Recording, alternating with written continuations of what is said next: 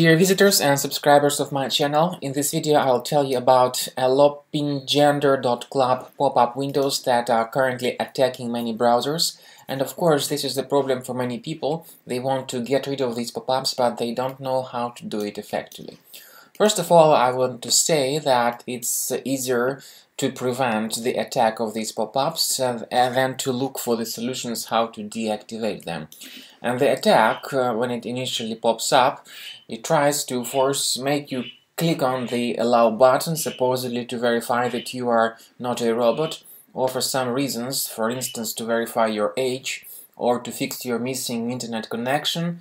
But the point is that all these statements delivered by Allopingender.club are totally faulty and deceptive. The pop-up simply tries to make you enable web push notifications once you click on the allow button.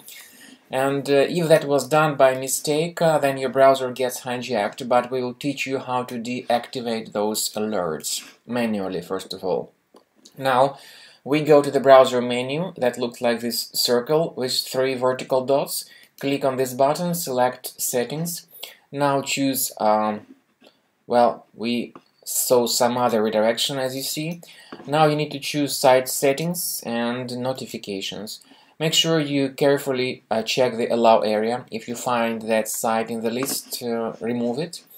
And if you find some sites in the block that are not decent, remove them too. Now, I also additionally recommend that you perform scanning of your Mac with Combo Cleaner antivirus, which you may obtain on this official website, Allopingender.com.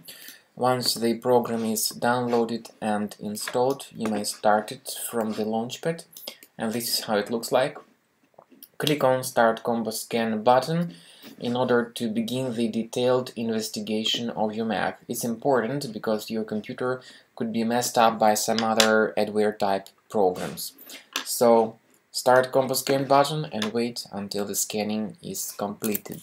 This is the end of scanning by Combo Cleaner antivirus. As you see, so far 28 threads were found in our computer. Now, if you click on Review Results, you'll be able to see the detailed description of each thread, and by the way, their location will also be provided. So what you can do is go to the Applications area of your Mac and look for suspicious software and right-click on it and move it to the trash.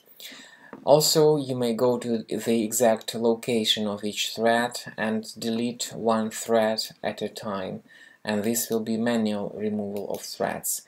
Or you may remove all these threads automatically, however, with the premium license of the program.